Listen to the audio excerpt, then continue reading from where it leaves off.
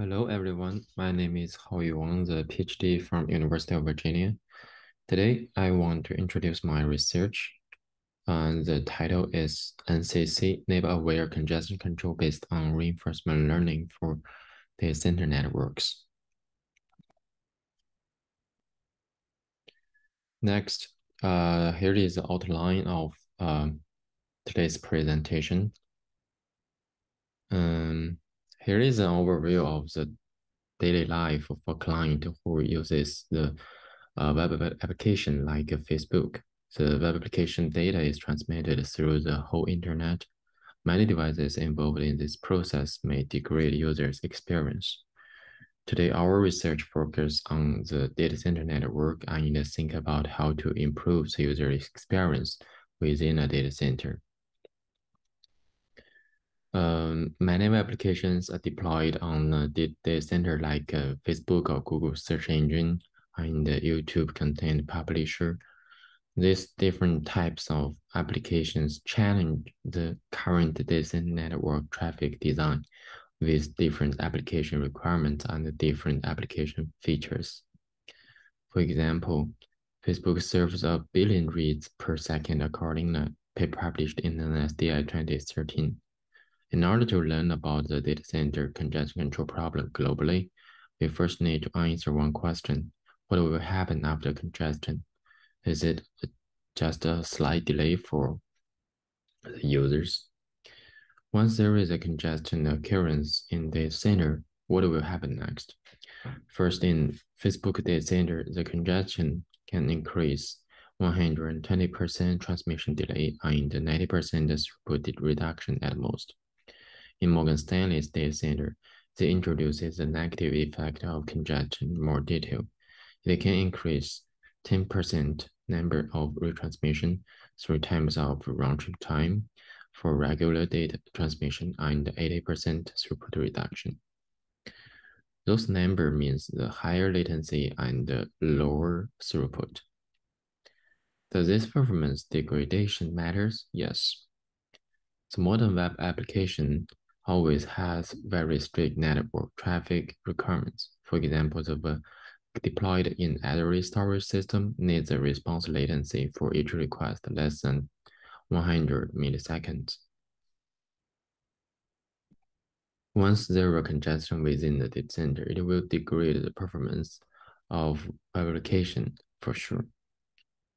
The web application degradation can highly reduce the revenue or sale of the company who deploy their work in the data center. For Amazon web application, per 100 millisecond extra latency will result in 1% sale reduction of 1 year. For the stock broker in Wall Street, the money problem is even worse. 4 million revenue per millisecond will be affected if there is extra 5 milliseconds only. Therefore, the large amount of money loss makes researchers from both academic and industry pay more attention on this internet network optimization, especially for congestion control algorithm. Next, we discuss about the previous approach for congestion control within the data center networks. First, we classified the previous approaches in 2 parts. First, for centralized approaches, centralized congestion control algorithm deploy a central controller in a separate physical machine within one data center. This centralized controller obtains a global view of the data center network by communicating with each node of switch. For example, in Flow-Tune, the centralized congestion controller collects all the network information, flow start and end times and flow transmission rates, and then makes a transmission rate decision for each flow. With the global view of the data center network, centralized congestion control algorithm can avoid overflooding the bottleneck in the switch. However, the centralized congestion algorithm needs a long time to communicate with each node to collect all the necessary information and high time consuming for algorithm computation. So the decisions made by the controller out of date for short flows, and the congestion control algorithm cannot react to the network fluctuations in real time. The second category of the congestion control is end-to-end congestion control algorithm deployed on which each node within the data center and collect the congestion-related information in every end host. Based on this local information, the algorithm decides when and how to send outgoing traffic. The end-to-end approaches are ideal for prioritizing flows and making decisions in a short time, since all the needed information is collected from the end host itself without high information transmission latency. The congestion control algorithm deployed on each end host makes the outgoing rate limiting decisions only considering the information collected from the node itself. Because of the inadequate network information, the end-to-end congestion control algorithm cannot make the global optimal decisions and then lead to low network utilization and long latency. Here's an overview of our approach, the NCC deployment. We deploy the NCC's reinforcement learning agent on each node. We call the node under the same switch as the neighboring nodes. Neighboring nodes can communicate with each other to share the network information. The deployment detail of the NCC is in the next. So NCC deployed on each node, including a monitoring system, reinforcement learning algorithm, and rate limiting enforcement. The monitoring system monitors the TCP-related parameters and then transfer those parameters as state to the reinforcement learning algorithm based on TensorFlow. Meanwhile, the state's information is transferred from other neighbor nodes. The trained reinforcement learning model can make the outgoing rate limiting decisions and take action to the rate limiting enforcement. The algorithm is constructed based on TensorFlow and CCP. And the rate limiting enforcement is based on TCP without modification on the regional TCP. After the rate limit on the node is determined, the flows in the queues will be transferred out according to the priorities of flows. For the implementation details, please refer to the paper. So in order to avoid the head-of-line blocking, above, we further optimize the flow transmission order. We use the figure below as an example.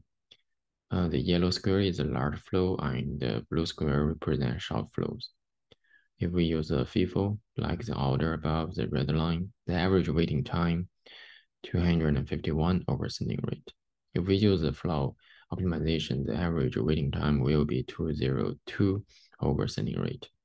It is noteworthy that in our deployment, the queue is periodically optimized, and the priority is not determined only by the size of flow. It is also determined by the flow completion remaining time and the flow waiting time in the queue.